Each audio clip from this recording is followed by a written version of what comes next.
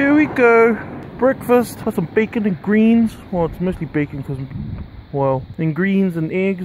And we're having breakfast outside. Wow. Breakfast outside.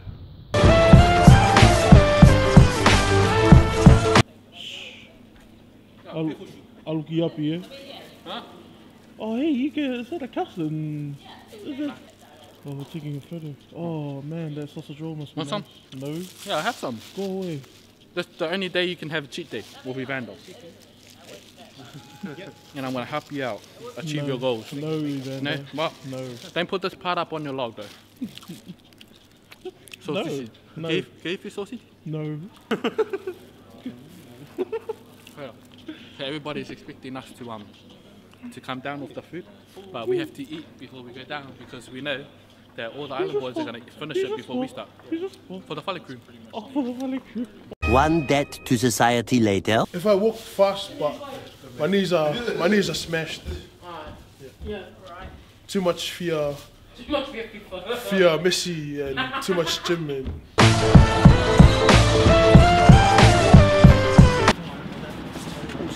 hello, handsome. Steve, like, no.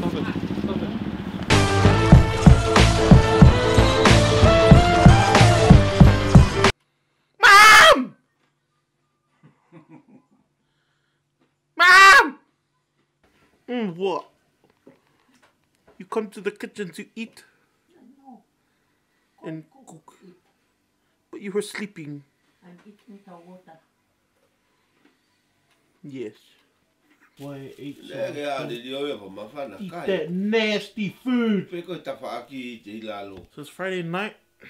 I'm about to go to sleep. As soon as I got home, I was pretty keen to have something to eat, and I got home and there was literally this like fried chicken that my brother bought this morning, and then I reached for it, and then as soon as I reached for it and grabbed it, it bumped into this mug that was right next to it, and it spilt whatever was in there, and then I was like, okay, this is a sign from the universe.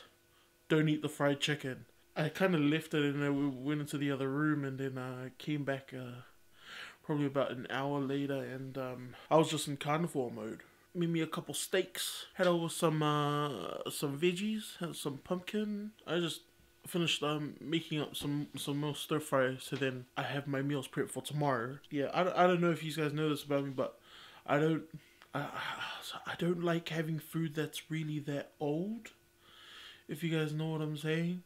I prefer to have like my food fresh, and as fresh as I can is like, you know, a couple of days. Whereas I see other people like meal prepping like a week's worth of meals. I just can't do that. And also I really do like cooking, but I've got to figure out other ways to be able to incorporate all my veggies and all that, because honestly it's beginning to get old. This is only my first week and I'm already like,